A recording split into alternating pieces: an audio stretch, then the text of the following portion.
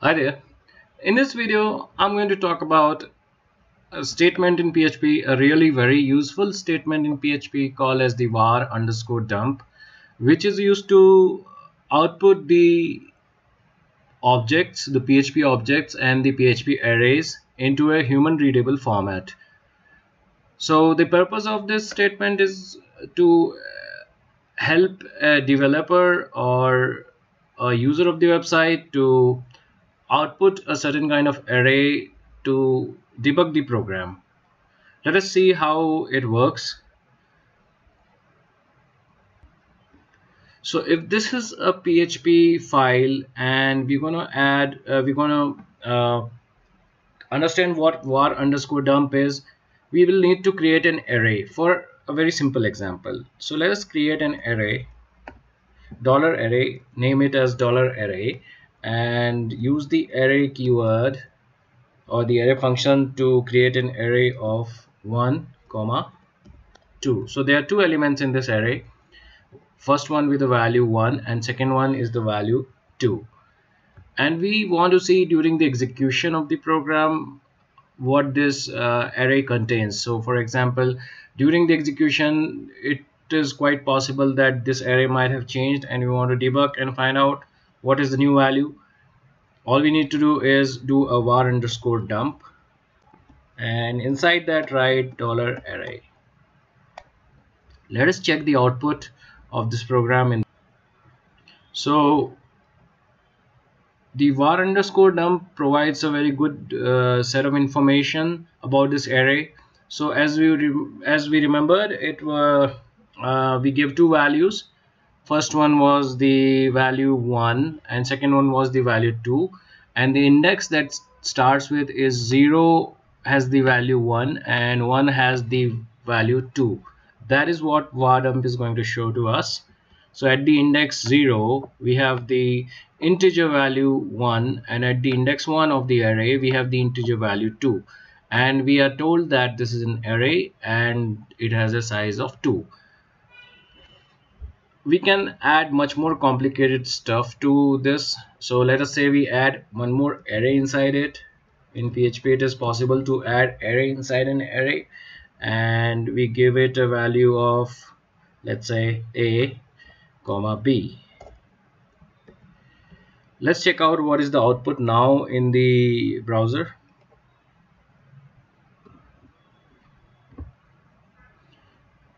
So as you can see, the previous values remain unchanged, while there's another index 2 that has been added, which is again an array, and the 0 index has the string, now not the integer, as a, and 1 has the string b.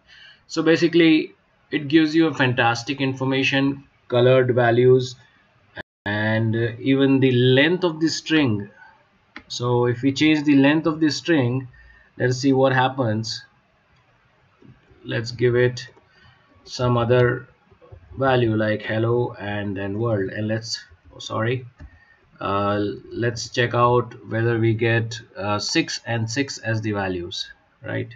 No, sorry, 5 and 5 as the values.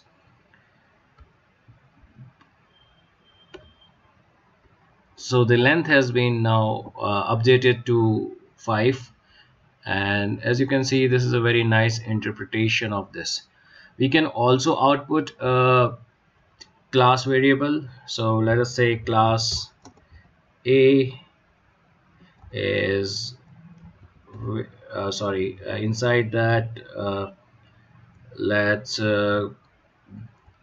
give a private variable $x equal to 10, and instead of doing the output of the array, we will create a new class element, new a, and let's output this variable and check out what it shows as an output.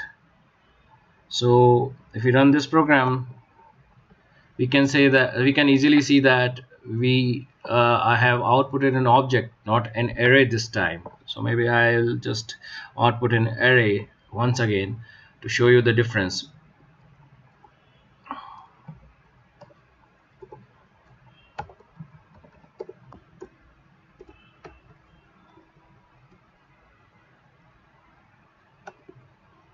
So you can see the difference. First one was the array and second one was the object, and it has a private member x which has a value of 10.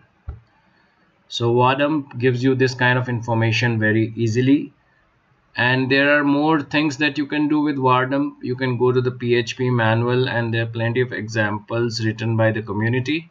You can have a look at these examples, and if there are any complications or any gotcha points, you can always have a look at that. Please make sure that in your program, if you're using Wadump, after you've done the debugging, to always comment them like this, or to use a global variable which hides the Wadump elements, otherwise they will appear in your program. So you can use a variable, for example a global variable $debug equal to true, and debug and show these variables only when $debug equal to true. Make sure there's equal to, and copy these two inside the inside the curly braces, and now only when the $debug has the value true, the Wadump would be executed. This is to make sure that the Wadump variables are not shown by mistake to the end user of the site. So I hope that makes sense about the Wadump statement of the PHP. If you like this video, please subscribe to my channel and share and